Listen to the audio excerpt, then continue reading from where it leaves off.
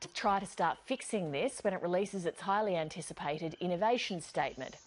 It wants to invigorate Australia's startup sector by overhauling support, funding and education. Hayden Cooper looks at what's needed and what's at stake. Silicon Valley, California, the centre of the startup universe and home to the world's tech giants.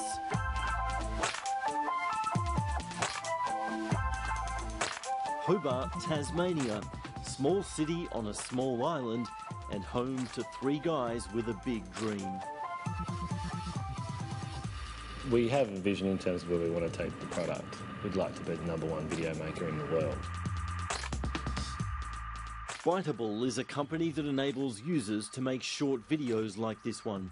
It already has 90,000 customers all over the world, and the three brains behind it grew up together on the Apple Isle. We're profitable at the moment. It's definitely not a cash cow. We've got a long way to go, but we've got a nice, steady little business. In the tech world in general now, there's a bit of a backlash against the notion that you have to be in Silicon Valley, and I think we're an example of that. In Sydney, Qwilla is another Aussie company joining the backlash. Its founder once worked for Google, but now he's out on his own with a product that turns ordinary documents into interactive web pages.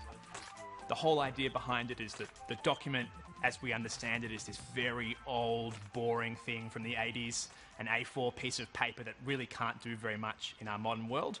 And what we've done at Qwilla is just embrace the web. So we make it easy for businesses to make these documents as little web pages, and the web can do a whole bunch of amazing things. Like Biteable, Qwilla searched for and found investment from Australia's limited venture capital funds, or VCs. The vast majority of our customers come from, at this stage, the US and Australia. But as these two companies grow, attracting funding locally will only get harder. For us right now, we're deep in the trenches trying to grow the business and make it work. But it is in the back of our mind that the next time we need to raise capital, we will almost certainly, in fact, we will certainly be going to America to have conversations there, as well as having conversations here. In Australia, there's a handful of VCs. There's probably only realistically 3 or 4 that actually invest at the seed stage, which is the stage we're at. So it makes your options quite limited. Whereas in the US, there's hundreds. It's an old dilemma. Australia is renowned as a brilliant inventor, but an average salesman. Commercialising and selling bold new ideas is a perennial industry weakness. G'day, how you going? Great to meet you. Good to see you. Nice to come through. Nice place. Yeah. It's pretty awesome, yeah. Sebastian Eckersley-Maslin is trying to change that. He runs what's known as an incubator or accelerator.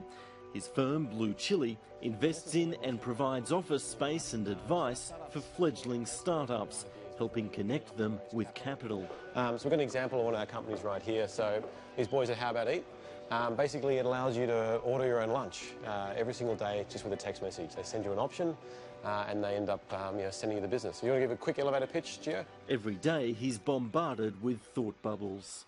We get around 200 ideas pitched to us every single month from entrepreneurs who want to start a business. Every month, 200 ideas. Now, I would say not all of them are good, but we take the top 2 to 3 businesses every month, and we're creating these to help accomplish our goals, but also more importantly to help the startups build their startups. This is the nation Australia wants to emulate. Israel's booming tech startup sector reels in billions of dollars in investment every year. It's based on a model of matched government funding, often through incubators. Unsurprisingly, Blue Chili wants the government here to copy that model. If an incubator like Blue Chili puts $100,000 into a startup, the Israeli government will put $500,000 as a loan into that startup. And so Israel, a population of New South Wales in a landmass the size of Greater Sydney, has this level of activity because the government has taken a view that accelerator incubators as a model is there as a key piece of the infrastructure to be able to take ideas, commercialise them and then feed them into the rest of the VC ecosystem. The Israeli influence in Canberra is evident. As the innovation statement was drafted, Australian politicians and public servants were flying back and forth studying the country's success. And Israel's chief scientist was just wrapping up a visit here. What makes Israel special is not the fact that we have a specific part of the puzzle, it's the whole thing.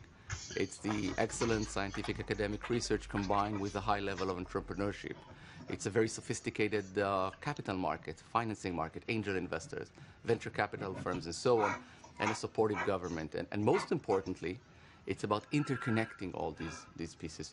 The entrepreneurs at Biteable and Quilla are full of ideas for the government, like bring more digital experts into the country to boost talent.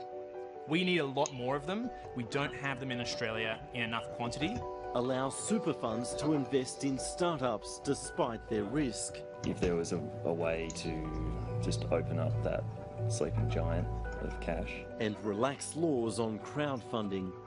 It's something that can enable these early stage ideas to get some community support, get that early little bit of money that allows them to quit their job, start working on it full time and try to make it a proper business.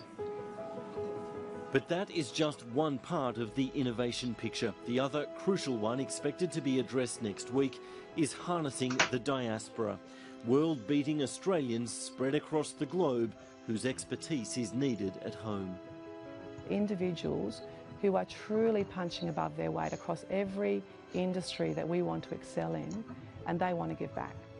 Serafina Majorano lives in New York and runs Advance, an organisation that represents the 1 million Australians based overseas. 20,000 are in Silicon Valley alone. There's many Australians in the Valley. There's many in New York as well, and Boston. So Boston is Biotech Centre. What is needed is really to scale what we're doing already. I mean, we already create programs where those Australians in the Valley are helping Australians grow and scale their companies from here. What is needed is the opportunity to do more programs and scale those programs, not only in the Valley, into Israel. I mean, learning from the Israeli tech ecosystem, what they've done and how they've harnessed their diaspora. China is another one, you know, Hong Kong and Singapore. There's so many opportunities for us to grow companies globally in very different markets around the world where Australians can actually help. There's an unmistakable sense of optimism ahead of next week's announcement. A startup-friendly PM energised by innovation has created high expectations. The question now, can he deliver on the hype? Australia is at sort of this cusp here where we have a fantastic opportunity to really take ownership of the next wave of technological progress, you know, globally, and actually leverage the fact that digital-based businesses can be based anywhere. So it's a very, very exciting time. Any new startup, any new venture, any big idea is an experiment, and you don't know whether it's going to work. And you obviously throw your heart, your soul, your time, your energy, your money into trying to make it work. I'm a firm believer that the industry will do it whether or not the government supports us, and we're going to keep moving forward. But obviously, the more the government can do to help, the better. Hayden Cooper reporting.